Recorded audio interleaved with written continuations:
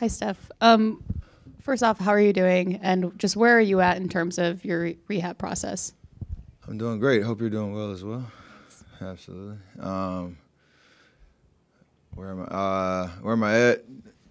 Just all stuff that's not involving the court and basketball related activities yet. So a little ways away from that, but every day's gotten better.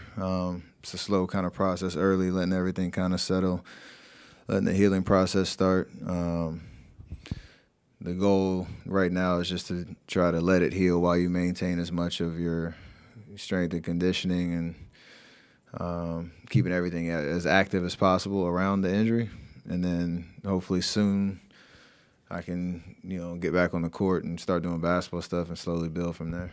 You have a target, not like return night necessarily, but like timeline that you think you can come back in?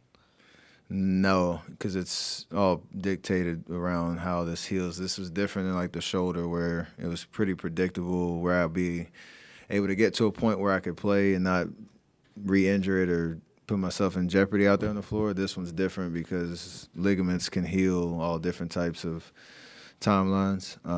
So there's like a window for each checkpoint. Like after All-Star break, I want to hopefully get back on the court. And then depending on how things go from there, you can start to key in on a specific date to get back. It would, especially the way you're talking, it would be fair to assume you will miss a chunk of games post All-Star break. I don't know how you define a chunk, but yeah, I won't be playing against the Lakers on the first game back.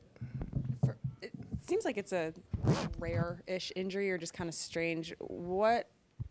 I know you're not a doctor either, but I guess what have they kind of told you about this injury? And I know in that Denver game, it looked like you kind of banged it, was feeling some discomfort. Do you know if that played any factor into then the similar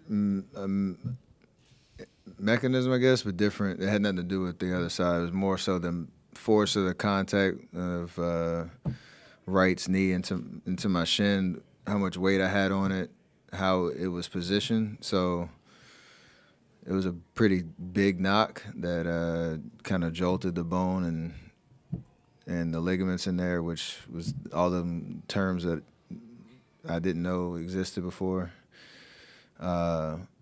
Kind of described the injury. So it was just a timing thing. Like if my foot's elevated and it's just more like a contusion, then you can kind of deal with it. But because my foot was playing it and there's a lot of weight on it and the force of the impact, it was a little bit more serious than I wanted it to be. To kind of fall off of Kendra's question, what was that pain level right away? Like, what were your feelings? What were your thoughts when that first happened?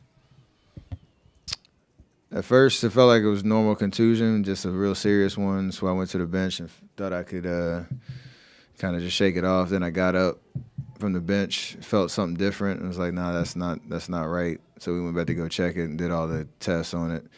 I knew it was something more than just a normal contusion because I couldn't put any weight on it and was kind of hobbling around. But thankfully, there weren't any broken bones or anything. Just the ligaments are kind of dicey just because, like I said, you don't know how long it'll take for it to really get truly healed so that you can get back out there because it's not something you can play through if it's not healed. This is obviously the second time you've missed some games, and now the team's at 500. Just got past the trade deadline. I know it's hard to have all these things on your mind, but where are you feeling this team is? Obviously trading James Wiseman, who was going to be a big piece of the future, getting GP2 back, who you guys know so well. Just what's your sense of where the team is right now? It's just about trying to just figure out how to just win the next game. I think it sounds boring as that is. It's really all we can really focus on right now because of the injury to myself. The whole GP situation that we've gone through the last 3 days, our guys battling every single night trying to, build momentum, find a little bit of separation in the standings, but more just a little bit of an identity of who we are as a team this year. So all those things are kind of floating around. Very optimistic that, hopefully we can finish, these last 2 games strong, get to the All-Star break, get refreshed mentally, physically, guys have been through so much these last, couple of weeks. Come back and, just find a way to get out of that play-in kind of, congestion in the standings and see where it goes from there. Because I know we're a different team than we were last year. I know we have different challenges than we did last year, but it still has been proven that if we're healthy, come playoff time, and we have a shot to get into a series that we're a tough out. So that's where all the optimism is until proven differently. And I know everybody's just focused on what that is. It's just hard not being able to play right now to try to do something about it. Stefan, what could Gary do for you guys if he's able to come back in a month or a month and a little after that? You already know what he's done, and what does it mean to have him back? Even just his presence has meant a lot to you guys.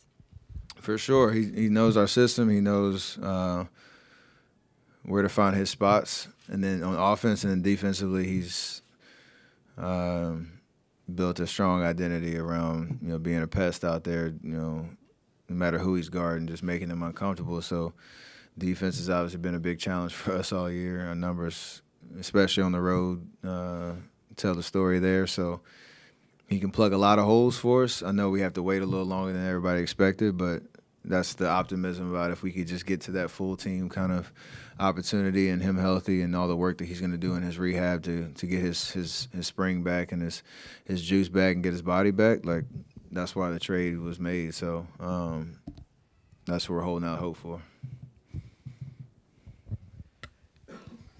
James has obviously been kind of a constant storyline for you guys over the last 3 years. Drafted second overall.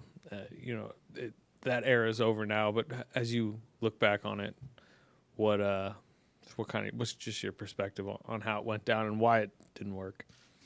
I mean, it's such a unique situation from jump where, we're coming off of 5 straight finals appearances. We have a down year, second pick. It was a guy that,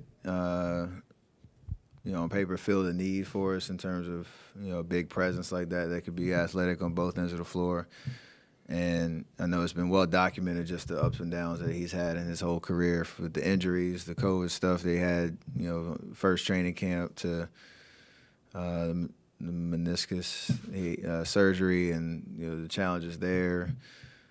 Every time he started to figure out a little bit of momentum and show the signs, he had something kind of pull him off the floor for whatever reason. So he never really could figure out,